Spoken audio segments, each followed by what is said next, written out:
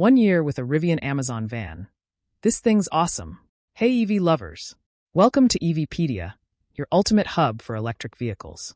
If you're as excited about EVs as we are, hit that subscribe button, give us a like, and drop a comment below. And if you want to help us bring even more amazing content, consider giving us a super thanks. An Amazon driver says it's the best delivery vehicle on the market.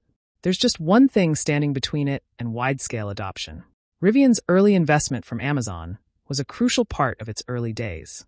Starting a car company is extraordinarily expensive, and Amazon had the coffers to help make it happen. But the e-commerce giant wanted something in return, an all-electric delivery van for its fleet. The electric delivery van, EDV, may seem like a weird product for a premium, adventure-focused company. But according to a driver review, it turned out great. I want to give you my honest opinion.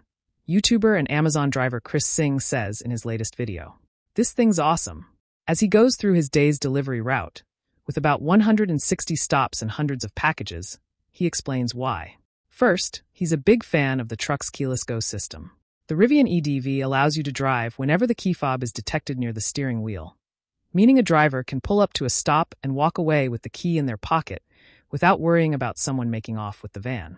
The Rivian will also automatically close the cargo door when the fob gets far away, meaning they don't have to worry about anyone heisting the packages when they step away.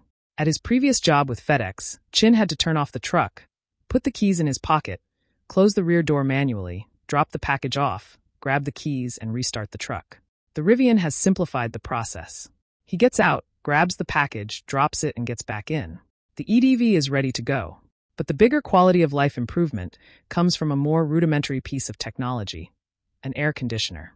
Many FedEx contractors don't get AC in their trucks, and UPS Union had to fight to force the logistics service to fit all future truck purchases with AC. The Rivian not only has AC, but cooled seats too. That's a lifesaver for a delivery driver hauling boxes in hot summer months. Another tech advantage is the built-in digital cluster with maps. Because his route is programmed directly into the truck, seamlessly via a QR code system, Singh says he no longer has to run down his phone battery running maps. Speaking of batteries, he doesn't lodge any complaints about range, so we'll assume that's a high mark. Fleet companies have their own charging infrastructure and predictable route distances, so they can largely avoid any range issues. Notice how you never see a FedEx truck at your local Shell station. But don't expect the EDV to take over the delivery market just yet. For starters, Ram is coming out with a direct rival to the EDV, the ProMaster EV. You can read our first drive here. Then there's the cost, which Singh doesn't mention, but is surely a barrier. Pricing for the EDV starts about $80,000. What Singh does mention is damage issues. Delivery vans get beat up, and the EDV Singh drives bears the scars. It's got a lot of small issues that have added up over time.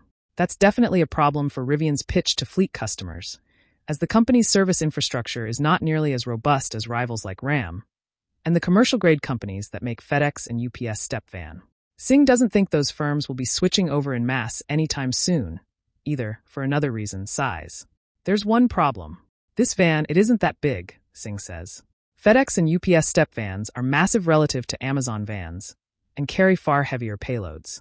One limitation of both the EDV and the ProMaster EV is that neither can match the payload capacity of an internal combustion van. While that's fine for delivering primarily light cargo like Amazon packages containing electronics and random bobs, heavier freight requires a more heavy-duty van. Hopefully Rivian will eventually make a bigger EDV with a higher payload. But for a first effort, the EDV is damned good at its job. That's it for today's episode of EVpedia. If you had fun, subscribe, like, and share your thoughts in the comments.